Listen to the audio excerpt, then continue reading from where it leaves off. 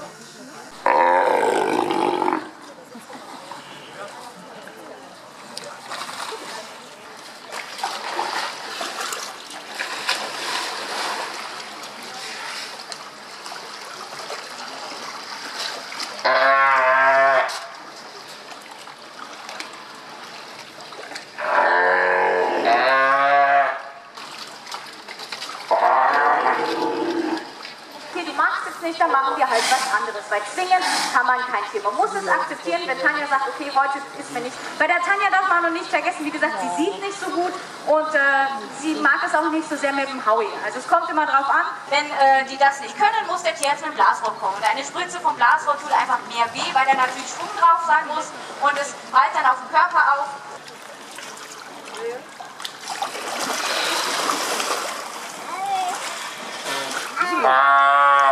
Das heißt einfache Übungen und auch das perfekte Anfassen, denn man denkt immer, Robben lassen sich im Zoo sowieso anfassen, das stimmt gar nicht, auch das müssen sie lernen und dann vielleicht immer generell, warum trainieren wir die Tiere? Ganz einfach, die Tiere medizinische Dinge, wo für uns ganz wichtig ist. Zum Beispiel mach mal du den Mund auf. Tanja, mach mal den Mund auf. Zahnkontrolle. Also das Tier hat in der Zeit dann nicht alles wieder vergessen. Trainings lernen, die Tiere hier vorne, diese Kugel zu berühren. Dann gibt es ein Kommando. Das Wort gut, gut, die Übung ist richtig. Immer ein bisschen gequält aus, aber ich sage Ihnen, wenn er Lust hat, kann er das sehr gut. So, geht doch.